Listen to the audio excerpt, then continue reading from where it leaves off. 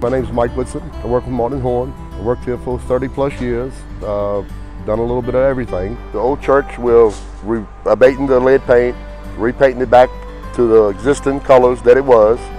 The little parsonage house here behind me, we're replacing the siding because some of the siding had vines running up through it that had just neglected for over years. Putting new siding on it, new paint, remodeling the inside with some newer type features of stoves, refrigerators, that kind of stuff. Some new flooring. Then we're working with a little fellowship hall around back, and we're replacing all the siding on that. One of the walls, the western wall, was about 4.5 inches out of plumb. We got an engineer to come and we engineered it, and we pulled the wall back plumb without moving the roof, and just, it was kind of interesting. It was just a different kind of job.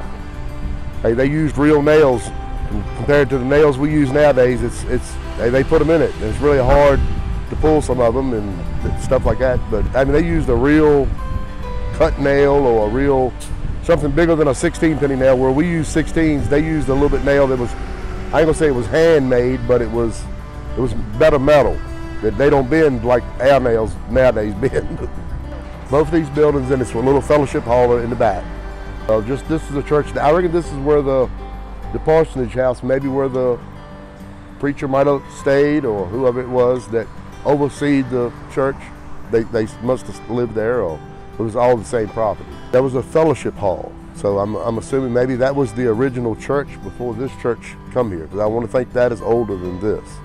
This has got a mark on it, a Trinity Church of 1936 when it was put here, but I think it was an existing building somewhere else down the road, and they actually moved it here. So it's a long lot of history about it.